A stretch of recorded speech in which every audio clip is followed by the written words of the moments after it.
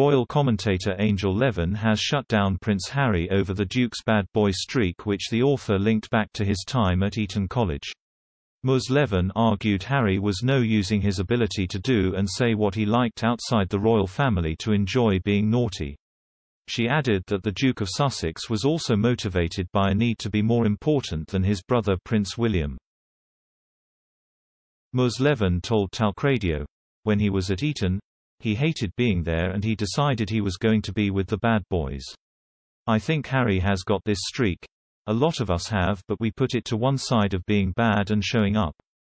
But I think he is also wanting to be more important than William. So he's got the ability now to say and do things that he could probably never do before. And he is enjoying being naughty," she added.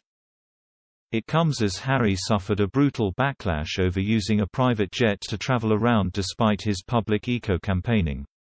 The Mail has reported that the Duke opted to take a £45 million private jet back home to Santa Barbara, California from Aspen in Colorado this week. This led GB News host Mark Dolan to argue, "It is almost like this couple say one thing and do another. I thought the Hollywood wing of the royal family were really worried about global warming.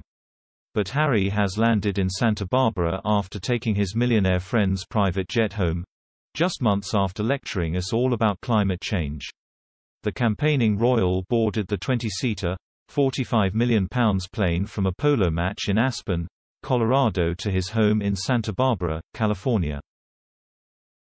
Dolan's GB News colleague Dan Wootton added on Twitter, "You couldn't make it up.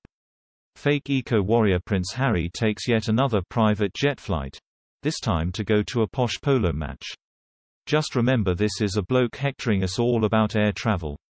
Given his actions, he should be roundly ignored." Harry has been a vocal advocate for tackling climate change.